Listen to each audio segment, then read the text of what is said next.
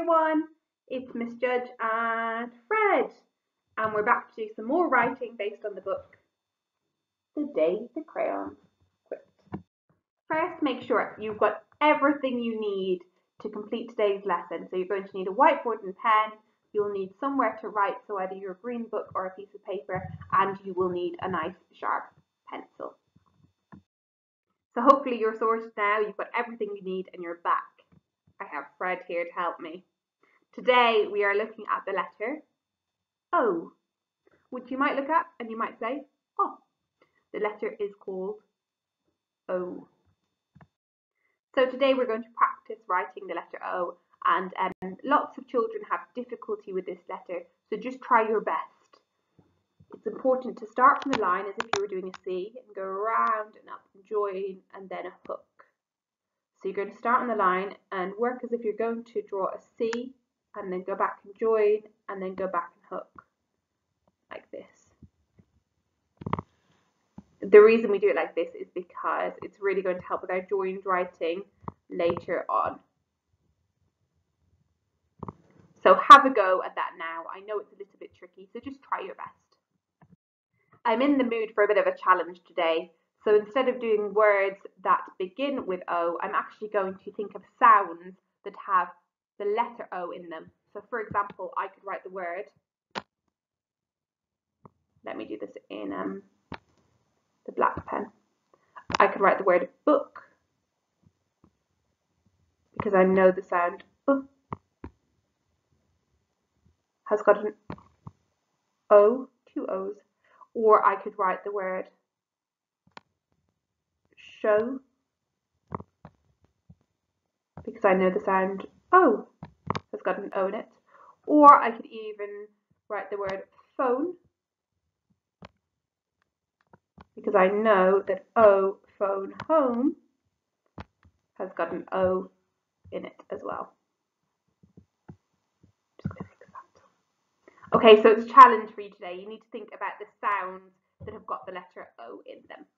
Pause the video now and have a go at writing a couple of words on your whiteboard. So hopefully you're back now and you've practiced the letter O and you've practiced some words that have the letter O in them, and you are ready for our word of the day. I feel we've had this word a lot this year in our spelling lists. So Fred knows this one really well, and he says the word is were. Fantastic. There were 12 boys and 15 girls in the class. Were. Can you practice saying it with me? Were. Were. Were. Okay, time to write the word. Were.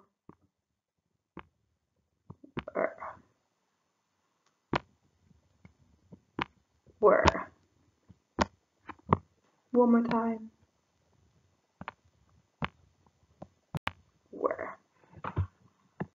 Now it's time for you to write the word were on your whiteboards, and of course don't forget to write a sentence using the word. Time for us to look at our book of the day, The Day the Crayons Quit.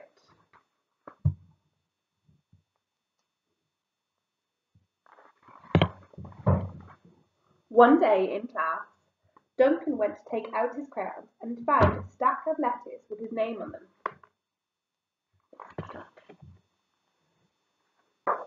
The first letter was from the red crayon.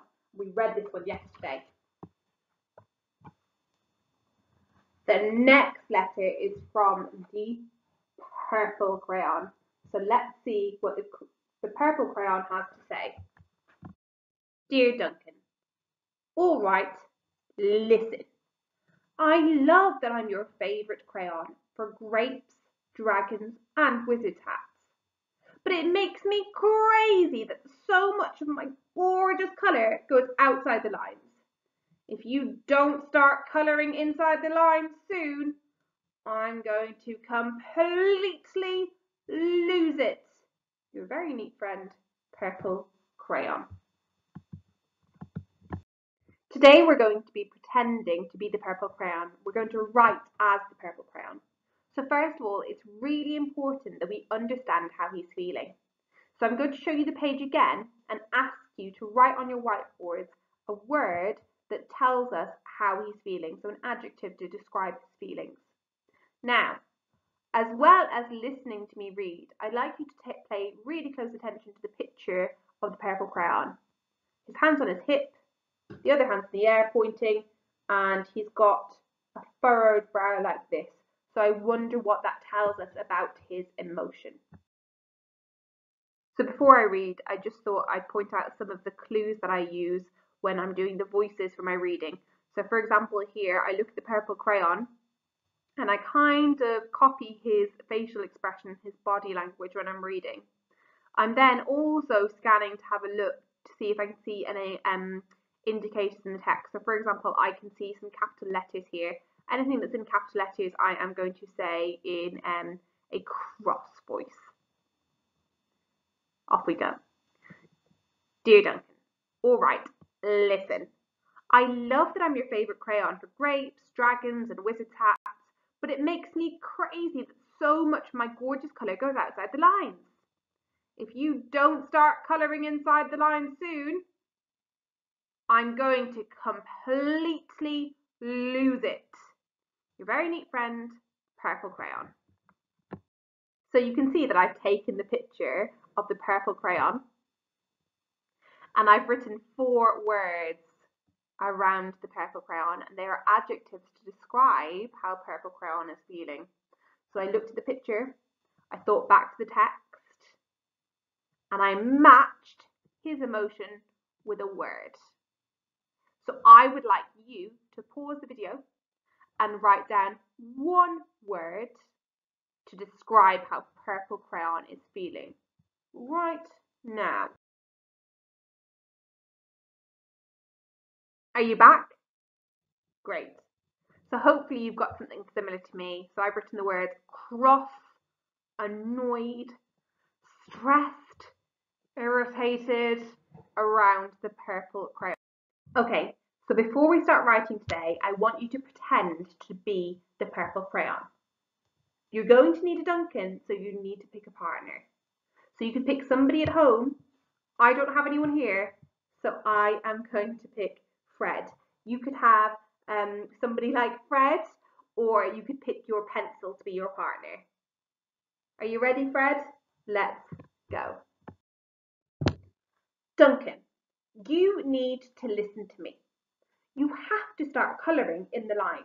I'm really getting quite cross and annoyed about it. I understand that I'm your favourite colour, but honestly, if you don't start being neater, I am going to completely lose it and I will be extremely irritated. Can you do that, Duncan? Thank you.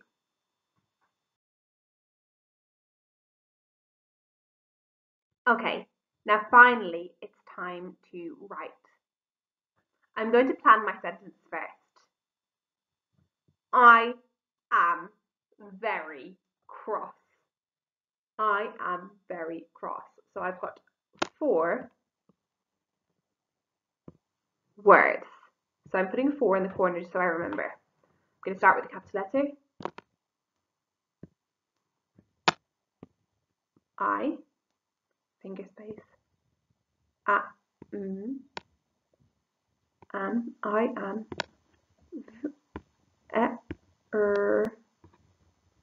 very. We've got that Y making the E sound at the end of the word. I am very cross. And then I'm going to give myself a full stop and check my sentence. I am very cross. Great. My next sentence is going to be I am going to lose it. I am going to lose it. That's 6. I am going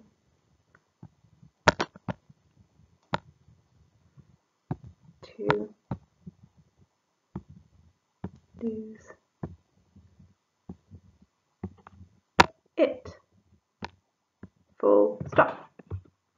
In today's task, I'd love if you could pretend to be the purple crayon, and you could write 4 sentences as the purple crayon.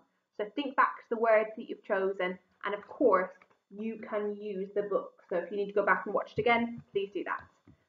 Okay, great job. As always, we'd just love to see your work. So please make sure that you take a picture and upload it to Seesaw. See you soon, year 1. Goodbye.